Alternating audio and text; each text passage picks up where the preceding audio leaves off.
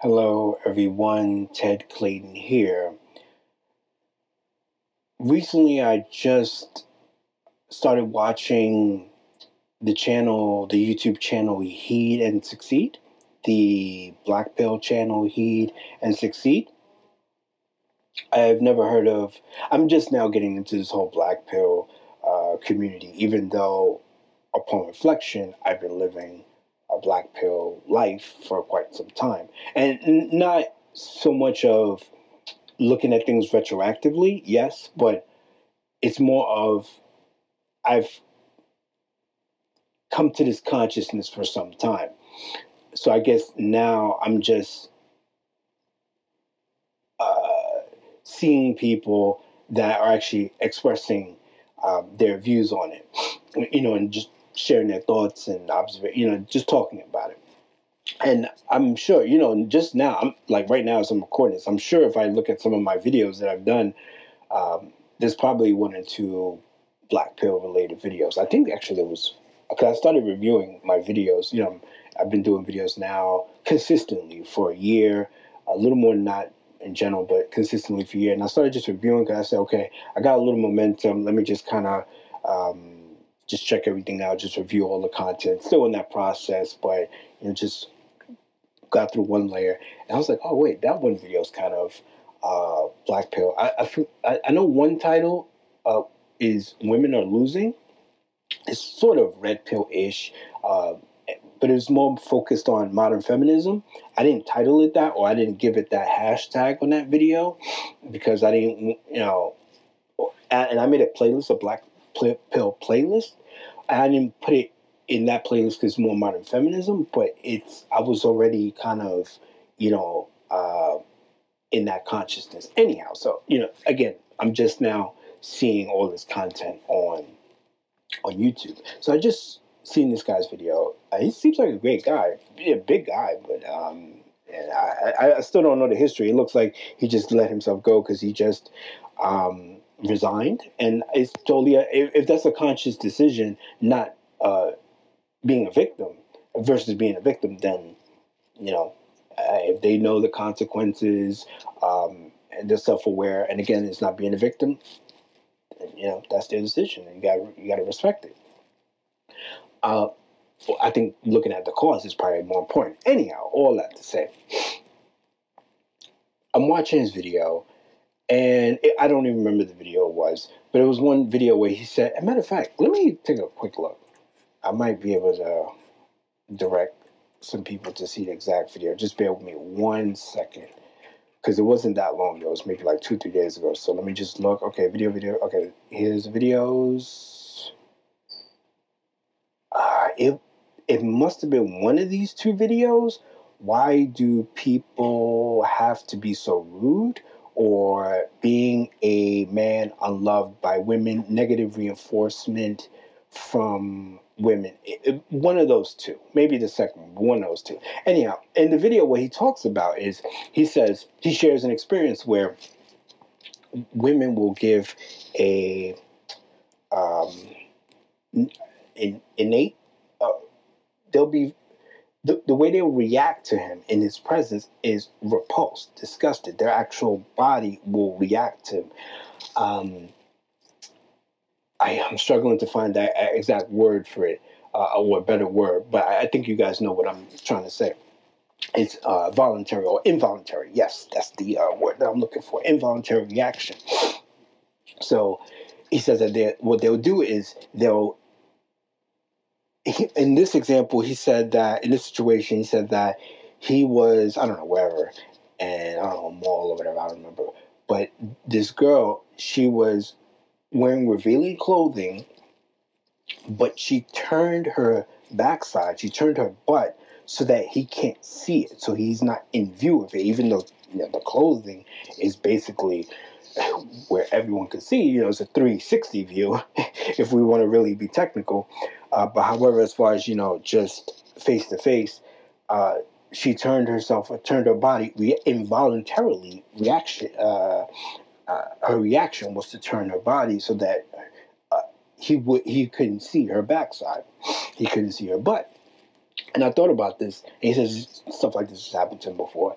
And this is familiar. I'm pretty familiar with this. I've seen this where women will just have this, again, involuntary reaction, just really knee-jerk reaction to me when just once they see me, once they're aware that I'm around. And it's not that they know me. It's just be complete strangers.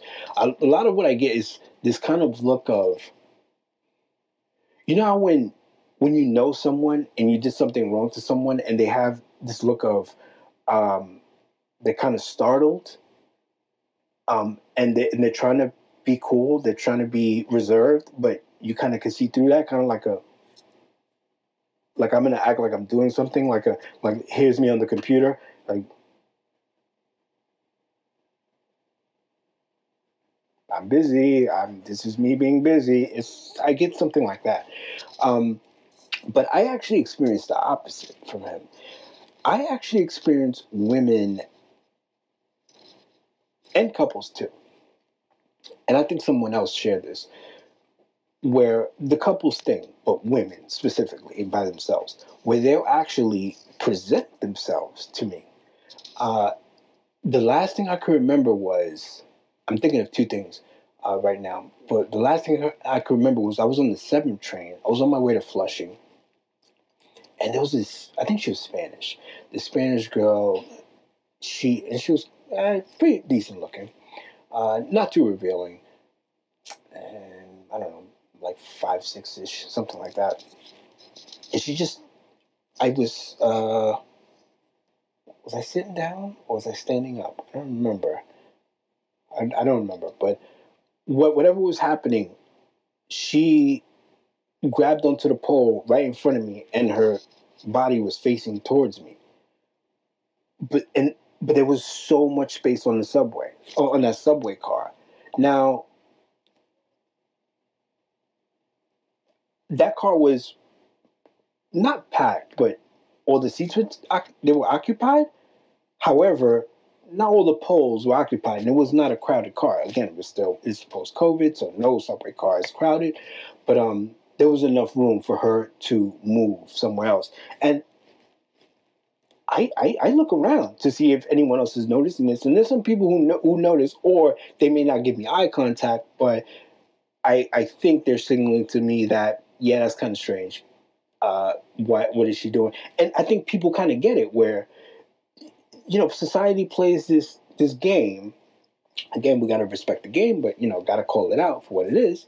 They play this game where short men are X, Y, and Z. We're subhuman, all of the above.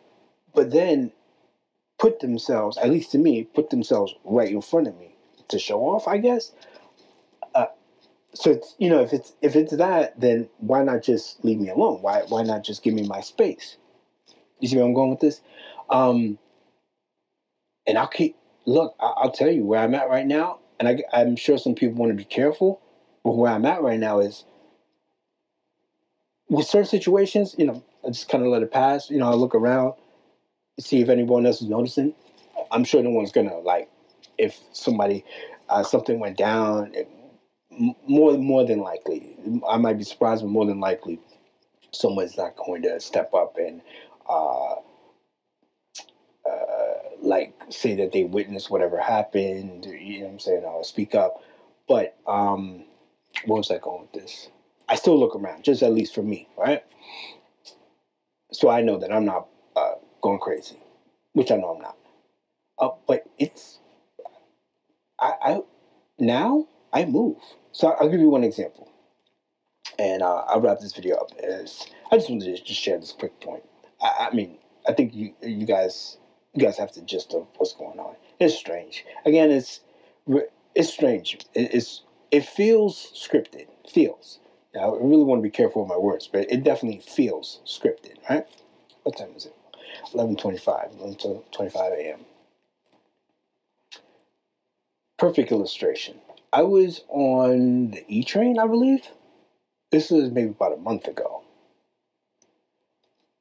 I was sitting, because normally what I do, yes, it's from being a short man, just kind of being, cautious about, there's a certain perception that short men have. So I like to be away from people. I like to kind of be secluded from everyone else, right? So normally what I'll do is I'll sit on the ends of the subway car where there's where the two seaters are, just right before you get into the doors that connect the subway cars. So I'll sit there. She was white. This white girl sits right in front of me. She's in front of me. She had her legs crossed, and you can see up her skirt. You can see just up to her underwear. You can see all her thigh. Right? So, she was wearing something pretty revealing, and